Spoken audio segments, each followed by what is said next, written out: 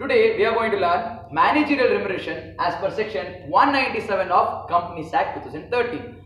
For the purpose of managerial remuneration, we need to know who are the people covered under managerial remuneration bracket, meaning who exactly are managerial person. Managerial person can be categorized into two broad classifications. Number one is a director, number two is a non-director. People who are not the directors of the company can also manage the company. Yes. Directors can be broadly classified into three categories. Number one is a whole-time director, number two is a part-time director, and the last one, the one in the middle, is a managing director. Whole-time director is a director who comes to the company like an employee every damn day. So, he is not just a director of the company in the capacity of the director, he is also the goddamn employee of the company. The part-time director is the director of the company who is interested in the company only and only for the sake of sitting fees.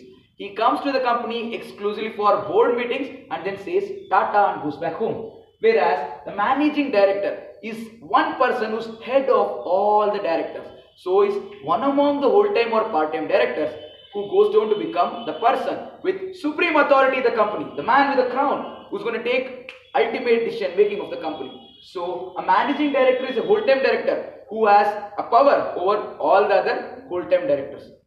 Whereas if the company is of the opinion that no whole-time director is competent enough to become the supreme authority of the company, then they can appoint a person who is not a director as a person with supreme authority in the company, that is manager. So manager or managing director is a person with supreme authority, meaning a company can either have a managing director or they can have a manager. They cannot have managing director as well as a manager together. So a company can have more than one whole-time director, more than one part-time director and a managing director. Or a company can have more than one whole-time director, more than one part-time director and a manager. But in any given scenario, there cannot be a managing director and a manager together in the composition of managerial personnel. Now, if company have any combination of these managerial person, how is the remuneration going to be? Because the efforts of the manager and the profits of the company are directly related. The company might decide to give managerial remuneration as a percentage of profit. Meaning, more profits in the company, more remuneration to managers. Less profits in the company, less remuneration to managers. So, the maximum remuneration limits are given as a percentage of profit.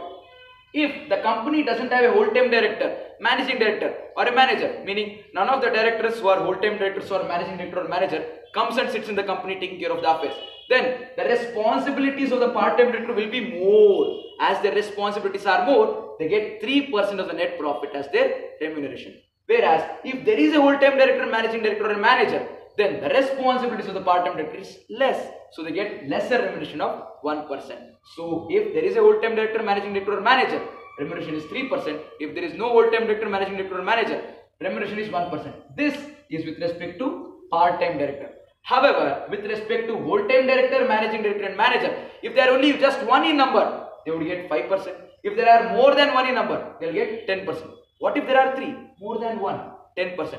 And these limits of 3%, 1%, 5% and 10% is given of net profit. And in any given scenario, maximum remuneration limit possible is 11%.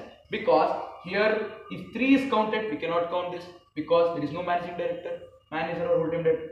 So if we consider 1, then we can count here. So considering 1 and the maximum of 10 here, it will be 11% of the profits as managerial remuneration. And this is not per person, this is for all managerial persons put together for the entire year. Net profit for the purpose of managerial remuneration is given like this. There are few debit items which are allowed to be included in net profit. There are few debit items which are not allowed to be included in net profit. There are few credit items which are allowed and few credit items are not. What are the debit items allowed? Debit and credit items are allowed if they are normal course of the operation, meaning if they are operating actual or revenue in nature. What is not allowed is when it is not in tenable with law or it is not actual or it is a capital expenditure. Now, talking about operating expenditure, like any normal working expenditure which is like administrative expenditure, selling and distribution expenditure, any employee benefit expenditure is allowed. Whereas any expenditure which is actually incurred is again allowed. Repairs expenditure, irrespective of the time, irrespective of the amount, if it is not capital and it is actual, it is allowed as an item. Whereas if you create provision for the sake of the repairs, it is not allowed because it is not actual and it is provision. Talking about depreciation, depreciation is allowed if it is in line with Companies Act. If you have followed your own method of depreciation based on your own rates, the depreciation as per books is not allowed. And talking about not in law, one is depreciation, other one is any contributions made. If it is voluntarily you contributed some donation or compensation, it is not allowed. Whereas if it is a legal compensation contributed, definitely allowed as an expense. Any donation or charity made, if it is in line with the provisions according to the act, it is allowed as an expense. If not, definitely no. Now talking about incomes. Incomes are usually allowed. Any trading income, any sales are definitely allowed. Whereas what is not allowed is capital incomes like premium on issue of shares or profit on forfeiture of shares when the call scenarios exist. So these items are not allowed. What is something very tricky, what needs to be seen very little importantly is profit arising on sale of assets. We usually consider profit arising on sale of assets as capital profit, whereas profit for the purpose of managerial remuneration doesn't see like it. Whenever the selling consideration what you receive for the sale of asset exceeds the original cost, it is considered as capital profit, whereas whenever the sale consideration received is anything lesser than the original cost, meaning that book value and selling price difference is treated as revenue, selling price and then original cost difference is always treated as capital profit. Capital profits are not allowed to be included, revenue profits are allowed to be included. Other than all these items that we discussed, if in case you received any subsidy from the government for the purpose of issue of managerial remuneration, such profit has to be included in net profit for the purpose of computation of percentage of net profit, percentage of profit as managerial remuneration.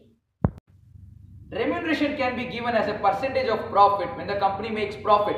What if the company doesn't make huge profits or the company makes losses? So Companies Act tells in the event of inadequate profits, you can give remuneration on the basis of effective capital. Meaning, if the company has huge capital, managers have a lot of money to manage, so they would have to get more remuneration. If the capital of the company is less, they have very less money to manage, they would get very less remuneration. So based on the limits given by the Act, if the effective capital is up to 5 crores or in fact negative also, up to plus 5, the maximum remuneration is 60 lakhs. If the effective capital is between 5 and 100 crores, the remuneration is 84 lakhs. If it is between 100 and 250 crores, it is 120, and if it is more than 250 crores, up to 250 you will get 120 plus any amount exceeding 250 crores, you will get 0.01% of the effective capital exceeding 250 crores. Now, when we use this word so many times, we will be curious enough to know what exactly do we mean by effective capital. The definition of effective capital given by Companies Act includes paid up capital, whether equity or preference. It will include all the reserves and surplus, including security premium, but it will not include revaluation reserve, which is not actually realized in cash, and preliminary expenses and paid account debit balance, which might arise, have to be deducted from the reserves and surplus as per Schedule 3 rule. If you have any preliminary expenses, it has to be deducted from the total of reserves and surplus in the very first year. If you have any paid account debit balance, it has to be treated as a negative item in computation of effective capital. And you can use long-term borrowings and deposits. You can add them up as a part of your effective capital if they are borrowed for a period exceeding 1 year. Meaning if you need not repay them within the next 1 year, it is part of your effective capital. If not, no. Then there is a very important adjustment that is given with respect to investment companies and non-investment companies. If the company is an investment company, the investments held by the company are to be managed by the managers, so that need not be deducted from the effective capital. Whereas if the company is a non-investment company, whatever the investments which are non-current, which are appearing on the asset side of the balance sheet, have to be deducted from this sum to find the effective capital. I repeat, if in case the company is a non-investment company, non-current investments on the asset side of the balance sheet have to be deducted to find the effective capital. If it is an investment company, you need not do any computations. What we discuss right now are the limits, and this limits of 60, 84, 120 and 120 plus whatever is there, this is not per person, this is for all the managerial persons put together and per annum. However, these limits can be doubled if you comply with the conditions given by Schedule 5 of Companies Act along with a special resolution and government permission from the MCA. These limits can be doubled. You can opt to pay beyond these limits if you comply with Schedule 5 of the Act, pass a special resolution in the general meeting, and also take the government's assent. This is managerial remuneration.